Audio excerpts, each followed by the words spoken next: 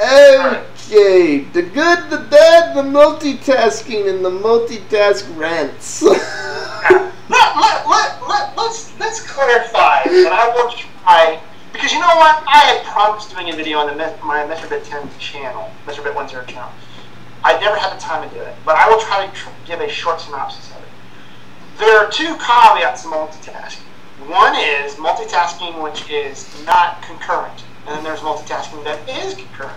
Okay, what do I mean by that?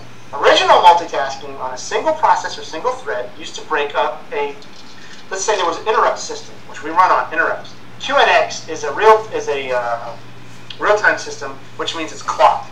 There is no scheduled interrupts, essentially, that work in QNX, which is BlackBerry's new operating system, as it would in our traditional interrupt systems and scheduling. You have a queue, and something priority can totally interrupt another task and this and that, and it's totally boring shit. Anyway, just think of a single thread coming down, and you wanted to be able to process that thread faster, and by doing that, you could also take on faster other blocks in the queue above it. Because what you would do is you would have a single thread, you would chop the thread up, boom, boom, boom, boom, boom, boom, like this, and then you would process them. You would process them if there was 2 points of inputs for threads from a single stream up, and it would execute constantly like that. So if you could do that and break them apart into two, this queue that's coming down, that was considered multitasking. It was a way of saying, okay, you're going to sleep, I don't need you now, you're in memory, okay, execute this, and it would come down. You could break them apart. It's pretty much how the strings would come down. The other multitasking is now, since we have multiple cores, is that they run concurrently, and you have the UI, user-driven stuff talking to kernel threads, and those threads get executed simultaneously on the perfection of that in computing would probably be massive parallel computing. But software essentially has to be written when you run a massive parallel computing, which is essentially real-time parallel. Everything gets executed in parallel, done, result. Today, like OS X has done good stuff with Grand Central dispatch, which if the programmer chooses to write their application using the blocks of Grand Central dispatch, it will to a large extent execute your application in parallel to available resources within the interrupt schedule. So, God, am I too geeky and talking interrupt schedules? Well, you have to explain this for people to follow what you're talking about. That's if you are doing all these email, word processing, all these things, they're competing for resources on the CPU and RAM, and they have to go on little streets that they drive on, like you would in your car on your freeway. Let's say you go to work on the freeway. All these people from other homes get consolidated on one freeway, right? And then you manage your way to get to work. It's essentially, very crudely, similar. But let's say there's an ambulance that has, they're taking me, and then everybody pulls over for that ambulance because that ambulance has priority. They just interrupted your traffic flow, slowed you down, or stopped you on the freeway to let them go ahead. Think of that as an interrupt schedule, but there's a lot more ambulances in our traditional operating systems than what we would have on roadways and what is priority. And so I guess you would say that Ford F-150s have priority over Priuses and shit like that. You could summarize it that way, is that if you're driving on the freeway, some cars would have priority. I'm just laughing at your choice of vehicles there. You just had to go there, didn't you? I did on purpose. Anyway, so is multitasking overrated? Hell no. And this guy is a moron. I'm sorry, I'm disrespectful. This James Kendrick, whatever. He may be older than I am, but damn it, I've been using computers a freaking long time. I'm going on what? Well, here's the... I mean, it's like, I've lived on the machines he's talking about. For instance, in this paragraph, he's like, yes, I am dating myself, but it wasn't that long ago when computers could only run one thing at a time. Let's be clear about something. That's not necessarily true. Not even DOS ran one thing at a time. DOS had other crap also going on in the background. As far as the user is concerned, yes, you the user would have your thing, and it was one task. That's it. But you know what? We advanced from there and go, we need to do a whole lot more than that. Because while DOS did that one thing you want to do very quickly, it was a pain in the ass to exit that freaking DOS program, start up another one to do that other thing. And then there was some sort of problem that occurred. You have to go back to the damn program and start. It was like close down, open. You know, it was utter rubbish. So this guy's like saying, oh, well, geez, he's not thinking that way, and I know what he's getting at. And here's the thing: it comes down to the fact that there's two types of people. There's people that if you allow them the choice to do more than one thing at once, they will do more than they can handle, and they will become less productive. Instead of sitting let me finish. Instead of sitting there typing their memo they're supposed to be typing, they'll get obsessed with running Twitter and Facebook and everything in the background. So they're like, I like that it only does one thing at a time because it keeps me on topic. Then there's people like me, and I'm guessing a little bit like you, that we're actually 10 times more productive multitasking than we are monotasking.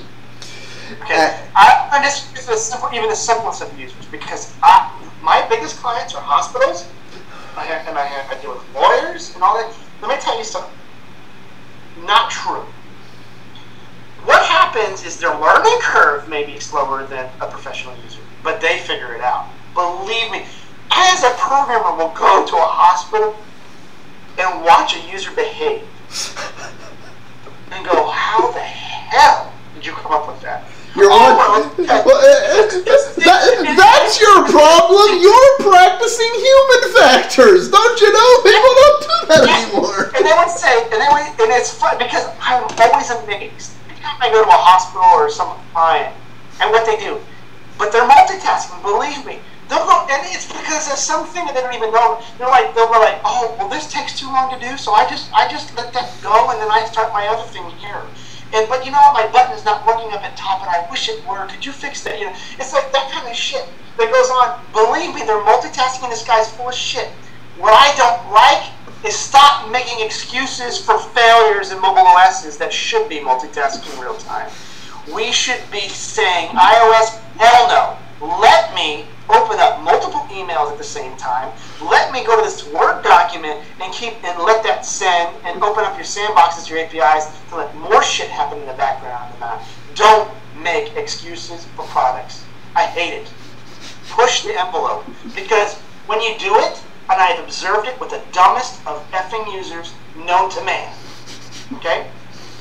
If you let I'll put my dumbest users against your dumbest users any day. Let the operating system do something. People find ways of doing it their own way. You may laugh at the way that they multitask. The point is that they're multitasking. That is my point. The operating systems that we have in the mobile devices don't put you to sleep. And for the precious of you know what? I don't give a shit. I'm no longer watching my language. I gotta cuss. That may be a thing of our shows or whatever. I don't care.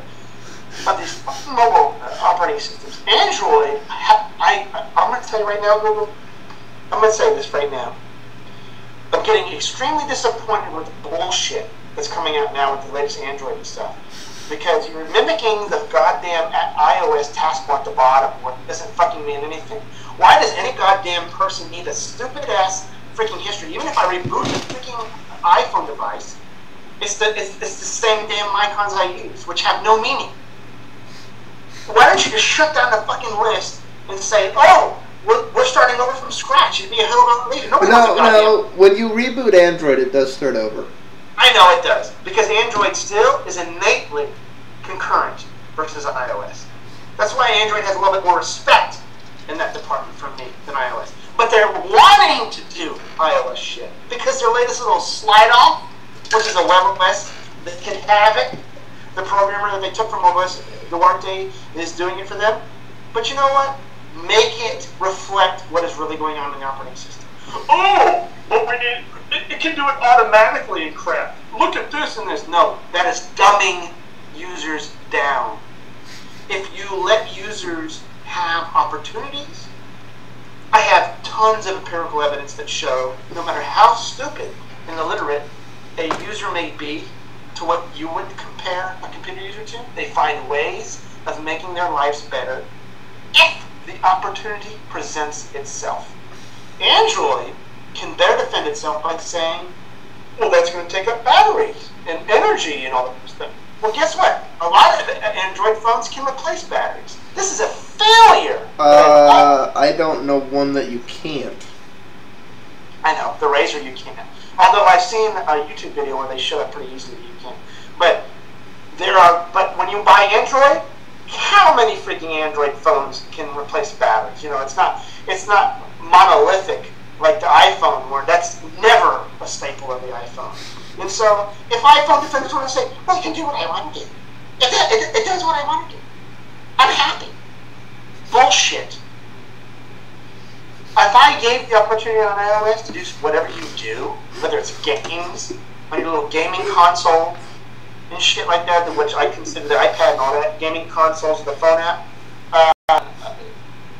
if I gave you the opportunity as a developer programmer to do things concurrently, you're going to find ways. Because we explore devices. Oh, I didn't know I could do that. And look at this and this. You'll explore if I give you. Yeah, if we're honest, at the end of the day, these things become toys, and people will play with them till they can't play with them anymore. Exactly. Now explore, and that's the thing. Do not write articles that multitasking is overrated. This guy needs to go back to sleep, drink a scotch, do something, and rewrite this article and say, I'm not going to make excuses for mobile operating systems. I understand there is an opportunity cost that a company may say battery life is their cardinal rule that they can no longer violate. But then I would come back and say, what good is anything if it can't do what you want it to do for the sake of battery life? Well, and honestly, that's one of the things that bugs me, that they're trying to make all these devices uber, and this isn't just Apple, this is everybody. It's like, it's thinner. It's thinner. So the battery's smaller. It's like, stop it. You know what? Make it 2 millimeters thicker, put a battery that has twice the life in. I mean, come on. Stop artificially limiting shit. This guy on this article is full of shit when he says, I find a tablet so productive because I start a task and I always finish it in one sitting and moving on to something else. Well, no, what he was talking about just is tell him his face. He's full of shit. I don't. He is full of shit. Just to play devil's advocate for a moment, I was bringing up. He's not thinking about it from a technical expert, and I agree with every damn word you're saying. But he's thinking about it from a layman's standpoint of. My whole explanation. And I agree with you. I'm just saying I understand his logic. His logic's wrong, but I understand his logic. This article is, please excuse the iPad for not being concurrent. Okay? That's what this article is. No. I work with users that would, you just want to pull your hair out and just like, what? You go to such simplistic basics with some of the users I work with.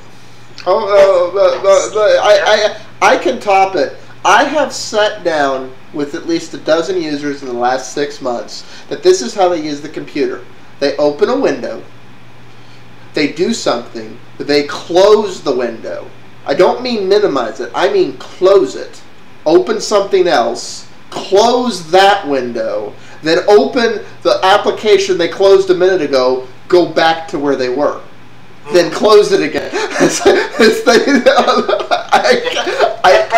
Let me tell you, they always, isn't it interesting, the most layman's user finds a way to do something efficiently that you would maybe never think of, and they're just using it. And it's so neat when you like make a program, like my hospital program, and they found a way to use it that I would not even think of. And I'm like impressed. I was like, damn, that is so cool how they are doing something on something that I would write. And let me tell you, let me explain something. They have to give a history. I'm so much about concurrency and parallel computing. It started from the day that I learned, even the first day that I started to program. Because I I used to use, back in the old days, when we didn't even have any types of bindings and all this other shit that we have today that's still in, as concurrent as I'd like, I still use iframes to run execution and independent browser sessions as much as possible for because most of the stuff, I don't write websites, but if it's a web-based program, it's an application that people use. I don't really write websites much anymore. But if it's a web-based... You're making me hurt. With the No. I said I started from the early days, and this is how a lot of my products are in the positions that they are. They allow simultaneous things to occur. Yes, even in a browser. I figured out ways to let shit run simultaneously because I could not stand sitting at it. Look at this. Look at this fucking web page. It's doing nothing. It just sits here. It's like this piece of shit brochure that I'm looking at. It does nothing. And then if I wanted it to do something, I gotta click. No. This is worthless. Wait. Look, I'm waiting seconds. Okay, now it's here again. That's bullshit. And that one click, I gotta send 10 tasks to do something else and to get something here without, and running in parallel and utilizing computer resources much more efficiently to do that one fucking thing I just did. And let me tell you, I have clients that once the opportunity is there, they can be the dumbest user. They go, holy shit, and they will surprise you. They will surprise you. The sentence that this guy is saying, I find using a tablet so productive because I start one task and I finish it, kill one or another, is diarrhea. Done. Bullshit. I don't care. This guy can come and look at me face to face and I still call him freaking bullshit. I don't care. He's full of shit. I guarantee if I gave him his little gaming console, the iPad, true concurrent multitasking, there'd be a different fucking article. Don't make excuses for products. My whole existence on YouTube was to say, we could be here. Here's where we are. Let's educate you on technology. Now we're worse. It's not only we could be here, we're here. It's we want to lower us to here. Tablets are a side view.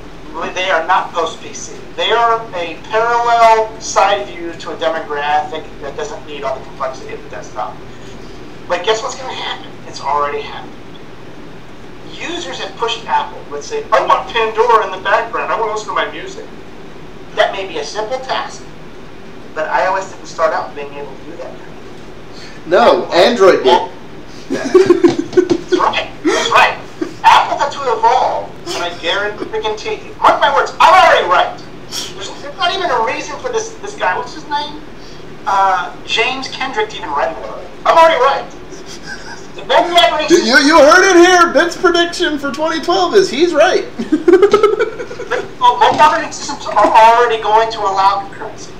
They're already moving up in complexity to allow things to happen simultaneously. And the users are pushing them to the limit and doing more and more and more and making requests and complaints to the companies more and more.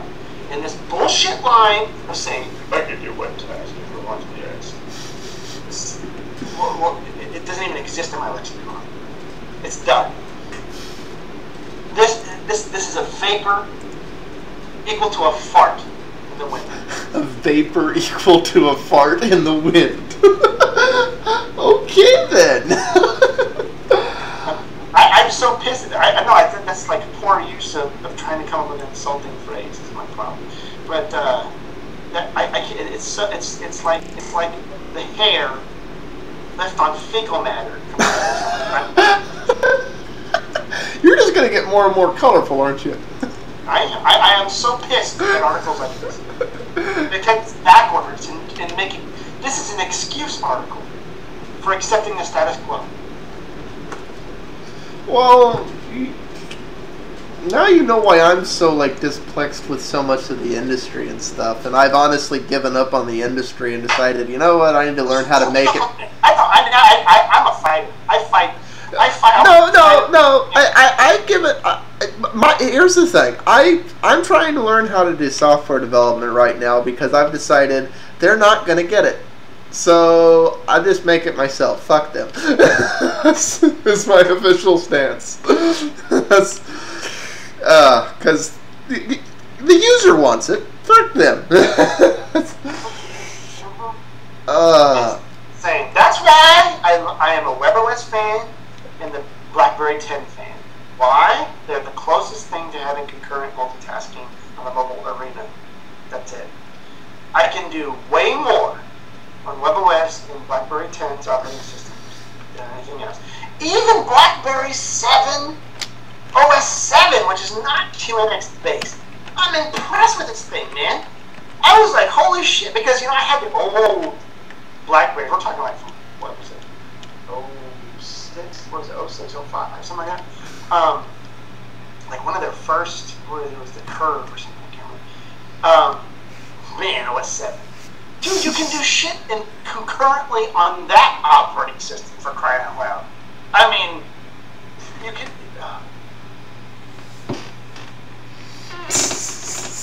Okay.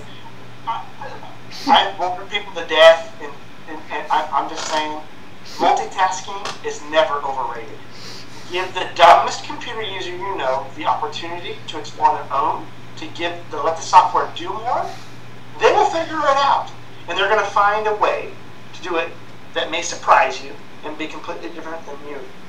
The bottom line is that they are doing more than one thing simultaneously. Because and that comes down to the real thing. I honestly don't think the average user realizes how many things they're doing at once. Even when they think they're doing one thing, they don't realize they're doing 4 or 5.